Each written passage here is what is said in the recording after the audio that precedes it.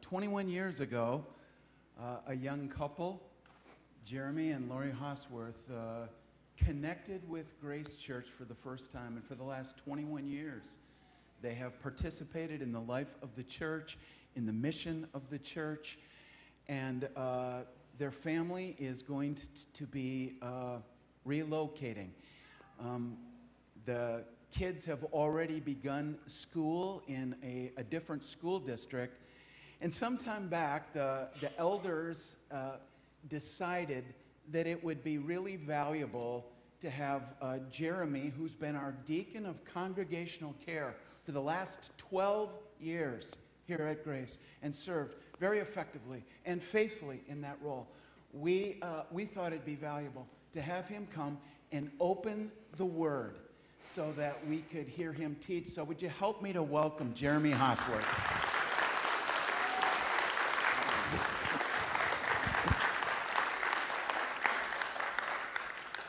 Well, I wasn't expecting that. I thought Tim just wanted a day off. We should welcome pastors with applause every time they come up. I think that's... Well, good morning, Grace, and for those of you online, and for anyone I haven't met, my name is Jeremy, and if any of you out there had any doubt about the faith of Pastor Tim and the Elder Board, well, doubt not, because they gave this guy the mic. Oh, my family and I have been a part of Grace now for more than 20 years. And when Pastor Tim first asked me to preach today, I considered going back and trying to culminate all that time and put it together. And I quickly realized that I was going to ramble and probably cry, and nobody wants to see that. So that's out. But what I am going to do is I'm going to ask you two questions at the start today. And we're going to talk for a while. I'm not really going to answer those two questions, which is maybe why I don't work in public education. And I'm going to try to work through those without making any jokes about goats, which for those of you who know me well, may be very difficult. And then we're going to focus through that time on our Christian identity. But before we dive in, let's commit this time to the Lord.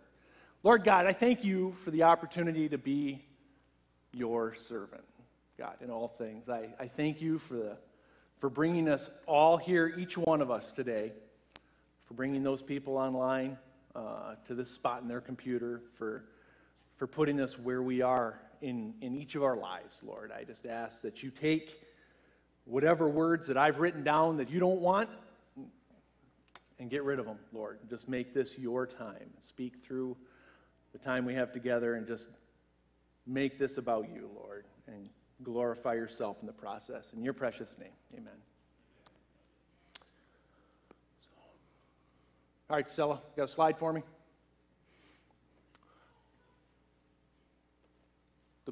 The screenshot. I worked through it. Hey, I told Stella if she had dancing chickens on the screen, I'd still preach. So the inspiration for this message started quite a while back during a conversation with my 15-year-old daughter, Linnea. So now, in my family, in 8th grade, that's when we issue children cell phones. No, we don't give them phones. We issue them.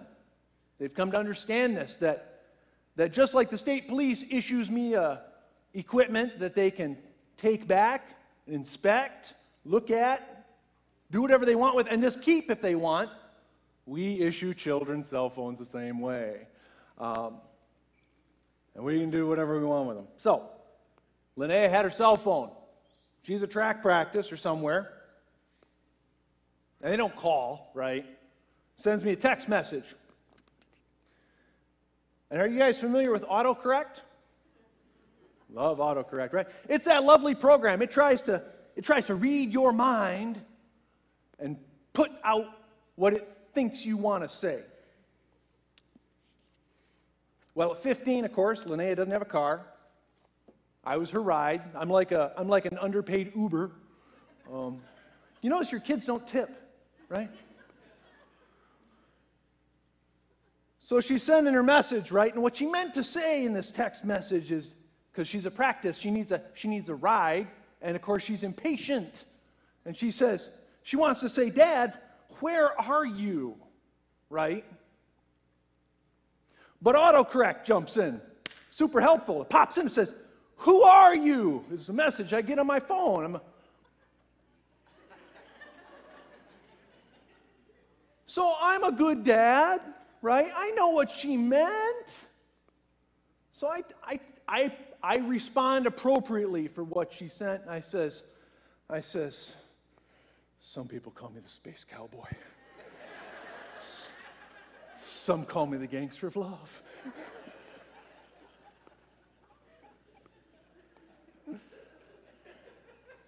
My poor kids. Pray for them. Who are you? We've written songs about it. There's books about it. This question of identity is bounced around and messed up in society all over the place. Who are you? Seems like a simple answer, right? But if I claim Christ as my Savior, if I think the Bible speaks truth and the promises of God hold true in my life, I first have to answer another question. Who is Jesus? Before I can possibly begin to answer the question of who I am. So we're going to try that. Please turn with me to Matthew 16. We're going to go through verses 13 through 16. If you got a Bible app, you can tap your way through it. I love my Bible app. It's my okay, I do use the mapping program a lot, I got to admit. But I love my Bible app. My only hope would be that they would add that sound effect of turning pages when you go through it. I love the sound of turning pages. They do it with phones or the pictures, right? Sounds like winding film. I think they could do it. So a little context about this verse. Just before this point in the book of Matthew, Jesus is healing the sick. He's fed the crowd some fish and bread. And then he had the Pharisees and Sadducees demanding a sign. And Jesus gave warning to the disciples about them. And then we come to this pivotal point in Matthew 13. It says, now when Jesus came to Caesarea Philippi, he asked his disciples, who do people say the Son of Man is? And they said, some say John the Baptist, others say Elijah, and others Jeremiah or one of the prophets. And he said to them, but who do you say that I am? Simon Peter replied, you are the Christ, the Son of the living God. So I can picture Jesus hanging out with his disciples, and he sort of drops this one on them. He's like, hey, what's the buzz on Twitter about me? What are folks saying? Now, I don't for a moment think that Jesus didn't know. He knew what people were saying. He knew what the disciples were thinking. And I don't think he was looking to fish for flattery. That doesn't fit with Jesus' character. Kind of like when you ask your kids where the chocolate chips went. Do you really not know the answer? Right? But Jesus always has a purpose. So he gets what some of the gossip is about him, and of course that's all wrong, right? He's not any of these prophets reimagined or any of those sorts of things. And of course, who answers up? Peter's right there. Boom! I can almost see him like that kid in class, like, I got the answer, I got the answer, I got the answer. About ready to pop. You're the Christ! Boom. Hey, you got the right answer. That's a big deal. And this is an important moment then for the disciples, right? It's after this confession that Jesus begins revealing more to the disciples. Matthew 16:21 says, from that time, Jesus began to show his disciples that he must go to Jerusalem and suffer many things from the elders and chief priests and scribes and be killed and on the third day be raised. They needed that faith, that You're the Christ. So even though this question was posed to the disciples more than 2,000 years ago, it's the same question each one of us has to answer for ourselves today. We can't answer, who am I, without first answering, who is Jesus? And Jesus doesn't give us an out on this one. By not engaging the question or just ignoring the question, you've still made a decision. It's like when your app tells you to turn left and you keep driving, you've made a decision. You're going the wrong way. So either Jesus is who he says he is, or he's not in your life. Either he's the Son of the living God, Jehovah, creator of the universe, Lord of your life, or he isn't. There isn't a halfway. There's no sideline option for the answer. You don't get to have it both ways. And the way that Jesus posed the question also hasn't changed over 2,000 years. People still respond to it the same way. People say, oh, he was a good guy. He was a prophet. He was a pretty good teacher. And those things are a start, but they miss the mark. Once you come to grips with the fact that Jesus is the Son of God, who died for you and me for the forgiveness of our sins. He lived a life I couldn't and died a death for me so that I didn't have to die a death eternally. Once you come to grips with that, it changes who you are. Like the Apostle Paul said in 2 Corinthians 5:17, therefore, if anybody is in Christ, he is a new creation. The old is past. Behold, the new has come. The fact that we can be saved by grace through faith, it's incredible.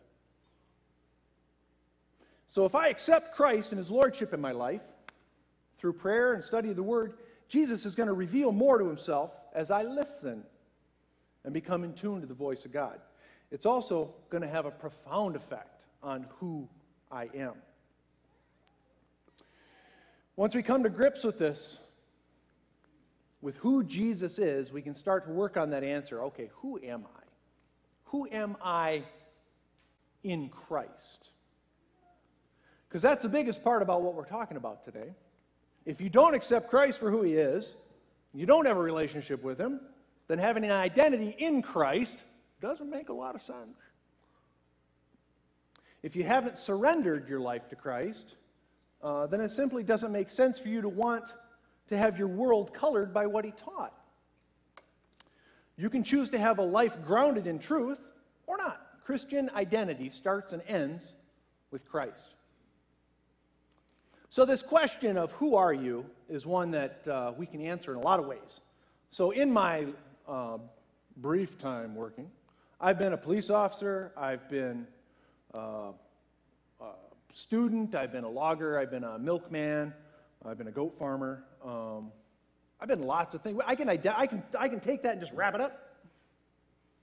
Being a police officer now is one of those identity jobs that just sort of can suck you right in and like be everything. And it's easy for your occupation to dominate your identity. Our society reinforces that. But if I define myself simply by what I do, I'm going to really struggle with retirement, if I make it that far. I'm going to really struggle with retirement anyway. That's a fact. But if I let that define me, if that's it, when I retire, when I quit, when I get fired, then what? What do I got? If people see me only in the role I fill, what do I have left?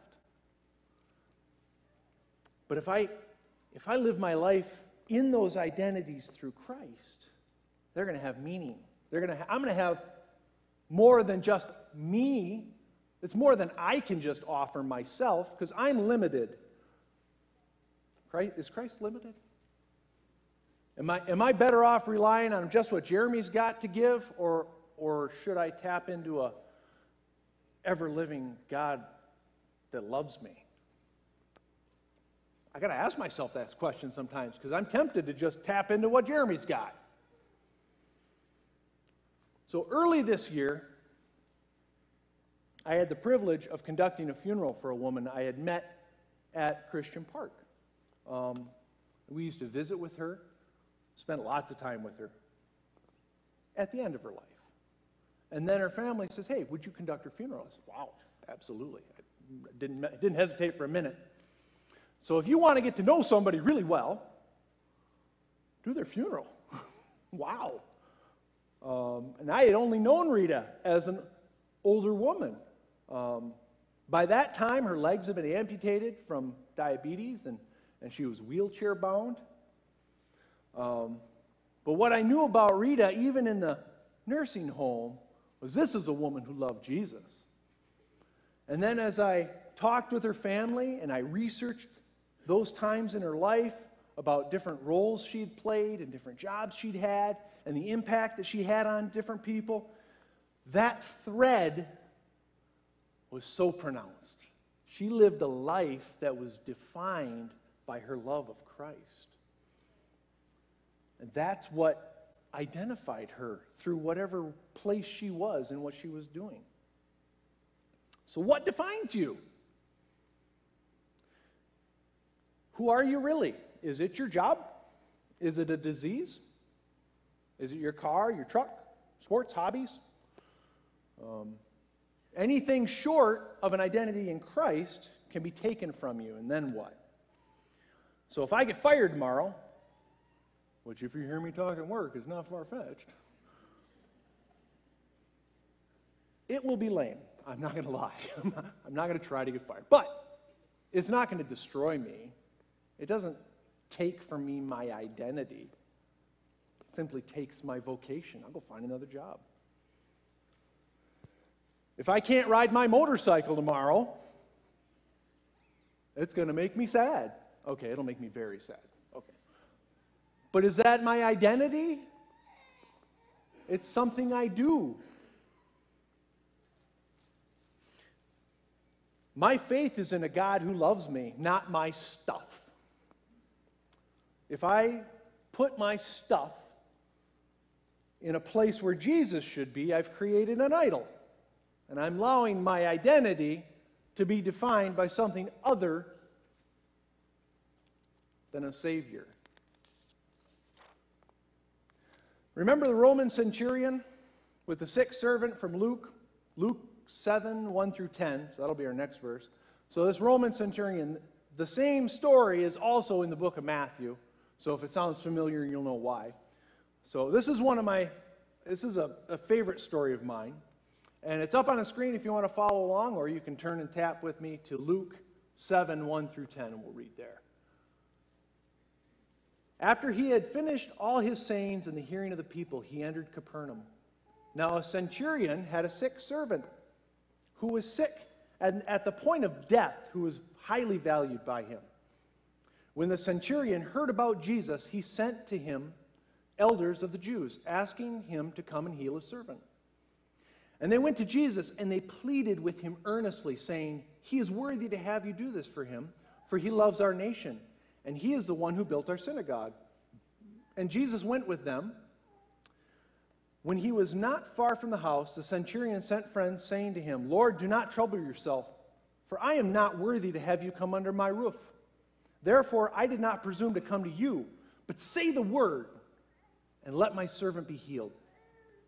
For I too am a man set under authority, with soldiers under me. And I say to one, go, and he goes, and to another, come, and he comes. And to my servant, do this, and he does this. And when Jesus heard these things, he marveled at them. And he turning to the crowd that followed him, said, I tell you, not even in Israel have I found such faith. And when those who had been sent returned to the house, they found the servant well. So we're introduced to him by his job title, which is a pretty important one back in the day. And I can relate to the centurion's job description. They were a mid-level commander in the Roman army. They were in charge of between 80 and 100 soldiers, depending on where you read. So they're a mid-level muckety-muck. They have logistical and managerial responsibilities, but they still get their hands dirty. So ponder this. Here we have a Roman centurion, a member of the military occupying force in Israel. He's presumably a Gentile, and he wields considerable power and authority in his neighborhood. But what defines him is his faith. It's written that Jesus marveled at his faith. This centurion shows love for the people of Israel. He's made it possible for them to build their synagogue. He's loved by his Jewish neighbors. It's written that they earnestly pleaded with Jesus on his behalf. That's not how you describe someone who's just casually asking, hey, if you get a chance in the neighborhood, you want to swing by. No, they love this guy. They earnestly plead with Jesus, hey. And this centurion, this Roman soldier occupying Israel, has the faith to reach out to Jesus, not for himself, but to heal his servant. He understood he needed somebody beyond just him, that his power alone wasn't going to get it done. And he understood authority. And he understood that Jesus was the one with the authority to heal. And the miraculous healing that followed this encounter with Christ was no less miraculous than the faith that came before. He knew who Jesus was, and it defined who he was. What we do is going to have an impact on who we are. It will touch it. They're like fingerprints on our lives. They say, I've done a lot of stuff. Worked in the woods. I've worked on farms. Been a husband, a father. Taught college. I've done lots of stuff. And each one of those things touches me and tweaks a bit of my personality. Some people say it's tweaked it hard. But in Christ, I'm a new creation, right? All those things are things I do, but Christ defines who I am. When we surrender to Christ, he influences everything we do and redefines who we are. So in my mind, messed up as it is, I think of it like a big spiritual coffee filter. Now, maybe I drink too much coffee, but everything I do is touched. You know, the coffee filter works, and it filters through, and it keeps out those grounds and funky things, and but it touches every bit of that water that goes into that pot. And Christ does that for me. These situations and crises and life, they all come together, and they filter through that. It's a life that's touched by Christ. Some people carry a physical reminder. They'll put those WWJD bracelets from 2 decades ago or 3 decades ago. Hey, if it's that thing that touches, like, hey, if I have a spiritual filter, if I have a mental thought, or if it's a physical reminder, the important thing is that surrender to Christ, that I'm going to let him touch everything. It's going to affect how I run a post. It's going to affect how I drive. I've seen some of you drive.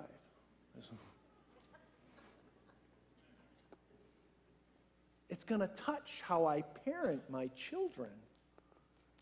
It's going to touch everything I do. Is going to be colored. It's going to be filtered through that lens of Christ.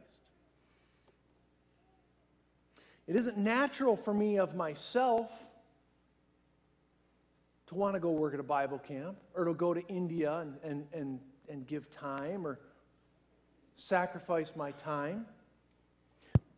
But when you have a life that's touched and filtered through Christ, that's those are the things you do. You think about what does my life look like as a Christian, as what Jesus wants me to do.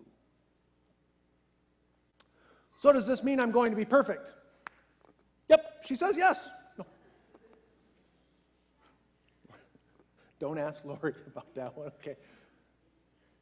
No, you're not going to be perfect. I'm sorry. No, I'm not perfect. I'm not going to be sinless. Please don't give an amen to that. Remember Peter? Remember our guy Peter? You're the Christ. He knew it. Boldly proclaimed. Denied Christ 3 times when he was crucified. Not sinless. But what did Jesus do with Peter after that? He still used him in mighty ways in the kingdom. Mighty ways building the kingdom of God. So he can use an imperfect vessel to do amazing things when you rely and color your identity through the person of Jesus Christ. So we can still fail, which is good, because I do, but we can still be used in amazing ways for the glory of God.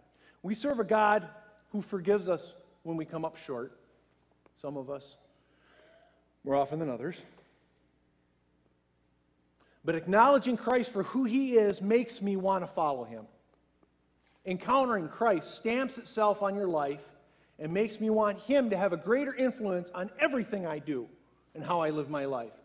It makes me want the definition of who I am filtered through a lens of a holy God. So I'll close with this. Who is Jesus and who are you?